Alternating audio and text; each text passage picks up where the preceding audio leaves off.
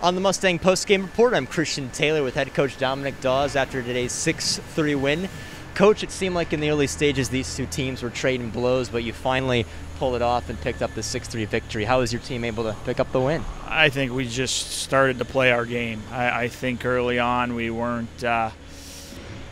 just weren't playing responsible. We weren't playing hard, and they took advantage of a couple of their opportunities. But I thought we got better as the game went on, and then we talked about going into the third period is we just needed to. We've been talking about maturity all year. We needed to have a good mature period, and that's what we did. It was good to obviously score 6 goals because we've been kind of struggling to score late. It was good to get a couple on the power play.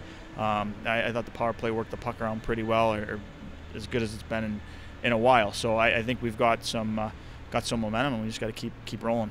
Now, two guys who have had good seasons this year, Graham McCrory, Aiden Graham, they finally found the back of the net. How important is it for those two guys to finally see one go in? It's huge, right? You just see it on their faces. It's kind of the monkey off the back, huge weight off the shoulders. So, I mean, they both deserved it. I thought Graham McCrory, I thought that was one of his best games that he's played. I thought that line as a whole was definitely our best line with the two seniors. So that's huge for those guys to kind of get some momentum here as we get down the stretch.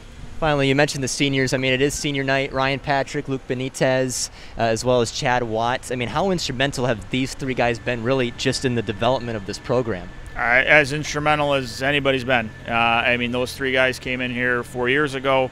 We went through their first year with some growing pains, and they stuck with it. And you look at the 3 years after that, we've been at the top, competing at the level that we want to compete at consistently. So I give all the credit in the world to those guys. They've been great leaders. Ryan Patrick's been a captain here for 3 years, but Chad and Benny show up to work every day. They've always played their role. They always play hard. They play consistent, and I mean, those guys are, when you talk about building blocks, they're as big as the ones that we have here so far. So those guys have had an awesome 4 years, and I think it's our responsibility to give them the best finish you can and play for a championship. Coach, thank you very much. Congrats on the win. Thank you. For Coach Dawes, I'm Christian Taylor on GoMustangSports.com.